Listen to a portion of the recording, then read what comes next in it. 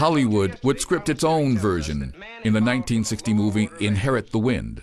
The real Scopes monkey trial in 1925 was better than any movie.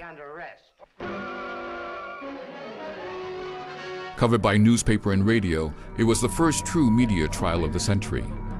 The media portrayed it as a battle between traditionalists and modernists, a battle for American culture. In 1859, Charles Darwin published his seminal work on the origin of the species. He hypothesized that all living creatures descended from a common ancestor.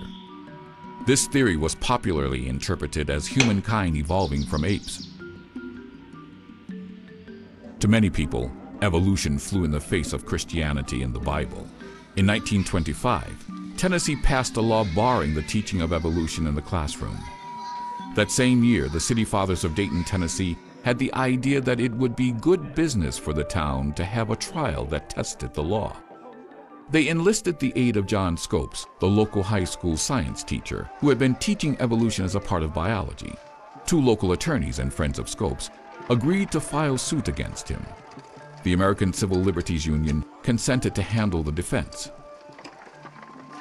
All that was needed were high-profile attorneys on both sides to put Dayton on the map. The prosecution brought in Williams Jennings Bryant, the one-time leader of the populist movement. Now a bitter old man, Bryant had joined the fundamentalist campaign to ban Darwin from the classroom. Clarence Darrow, the celebrated defender of the rights of man, eagerly joined the defense. As the town officials hoped, the trial produced a circus atmosphere that engaged the interest of the entire nation through the efforts of such men as H.L. Mencken, reporter for the Baltimore Evening Sun. Opening statements portrayed the trial as a titanic struggle between good and evil, truth and ignorance. Bryant claimed, "If evolution wins, Christianity goes."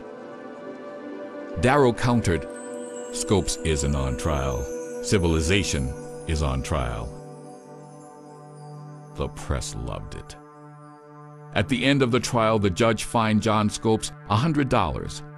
Ironically, the verdict was overturned on a technicality.